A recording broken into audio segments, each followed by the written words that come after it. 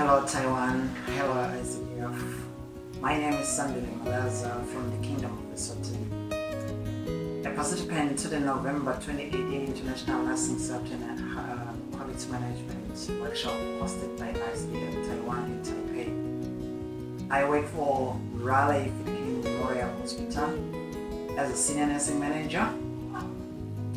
It's almost 2 years now since attending the workshop. So much has come and gone, but still feels like yesterday when I joined the rest of the participants from across the world, supported by Taiwan, for the 2 weeks workshop to share experiences about nursing care, and most importantly, to learn the Taiwanese experience about nursing safety and quality management. On my behalf, the people of Eswatini and my hospital, I wish to express profound appreciation to the people of Taiwan for continued support to the kingdom on a wide spectrum of areas, but particular thanks to the technical expertise in the health, and special thanks to ICDF Taiwan for the maternal and infant healthcare improvement project that is currently ongoing in the country. I thought the workshop helped me a lot not to come with me valuable information on quality management, particularly on issues of efficiency, efficacy, and effectiveness. I reminisce how I benefited from the workshop, given that I was also pretty new to my position here at work.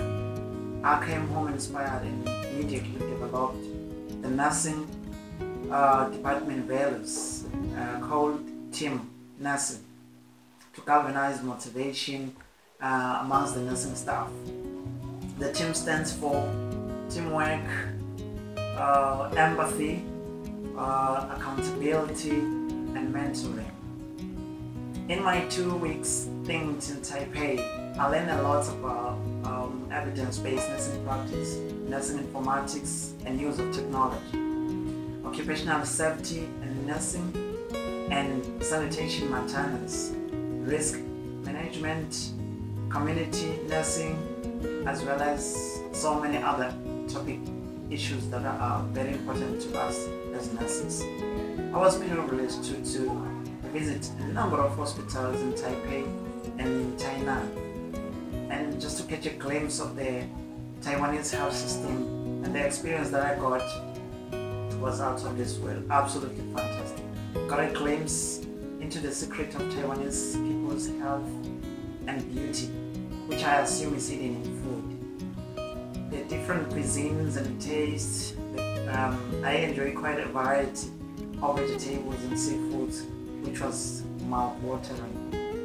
My trip came to a full cycle when we hit the streets and visited the market, the night markets, to have some close contact with the people. And I took home some souvenirs and also enjoyed the warmth and friendliness of the people. Indeed, the trip was full of worth and value. God bless ICDF. A better world, a brighter future.